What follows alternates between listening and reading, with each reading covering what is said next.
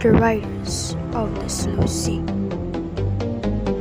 Isel Collier B. Estrada are direct descendants of Vicente Alvarez, one of the Zamboanga City's premier artists, painter and sculptor, currently working as an executive assistant in the office of the city mayor, and is overlooking the City Hall restoration. Writes a weekly arts column, does extensive research in the arts and culture of the Zamboanga.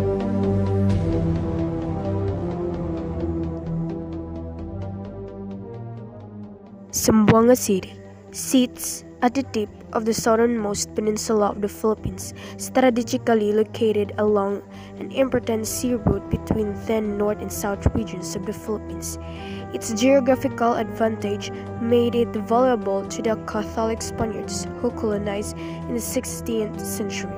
Spanish colonists built forts to protect their interest in the city and to discourage potential invaders.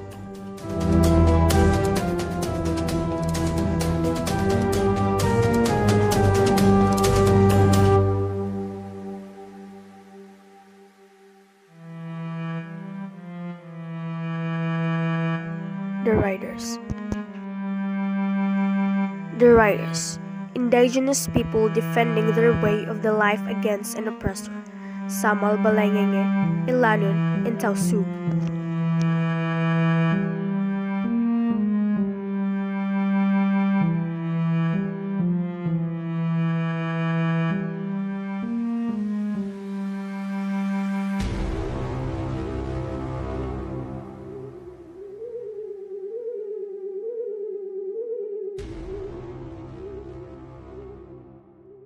Slave riding have been practiced among some tribes in the Philippines before the arrival of the Western powers. It was legal during the 18th century. The arrival of Spanish and their interest triggered this activity.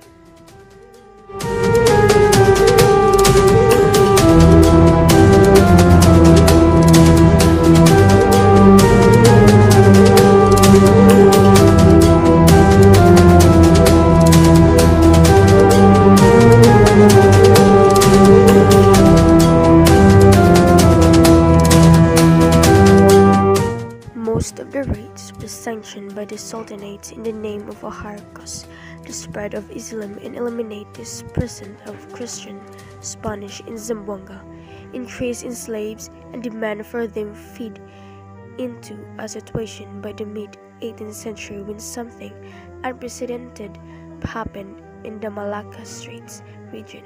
The seasonal arrival of a very large number of riders from the southern Philippines.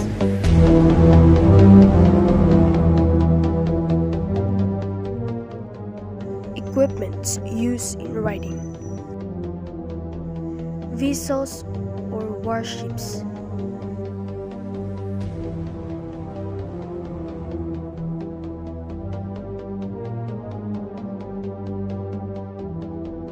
the first is lanong or huwangas.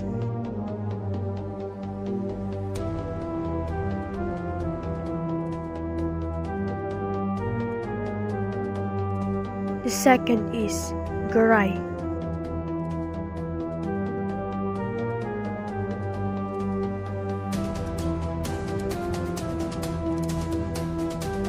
And then the silisipan.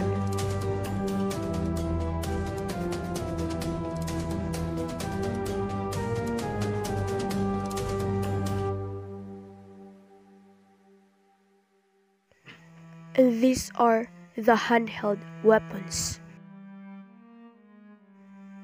The Moro Barung,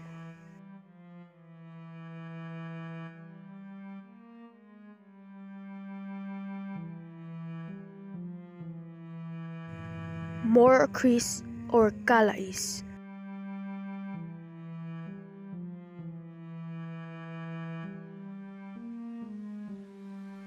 and then the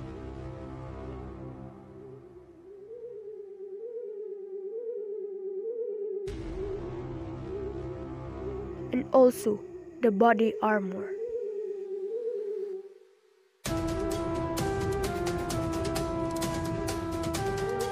form of government during those times.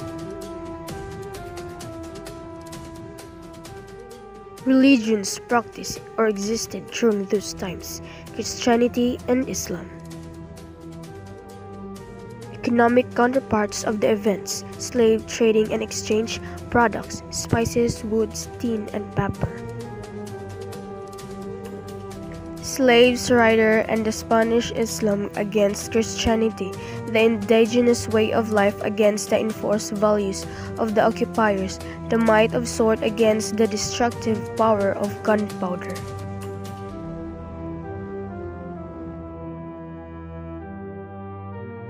These are the contributions in the understanding the grand narrative of Philippine history.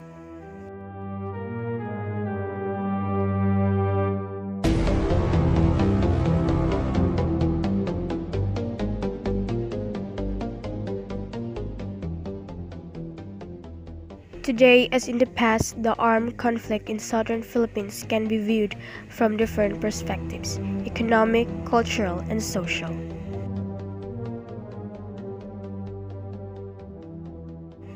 These are the relevance in the contemporary time.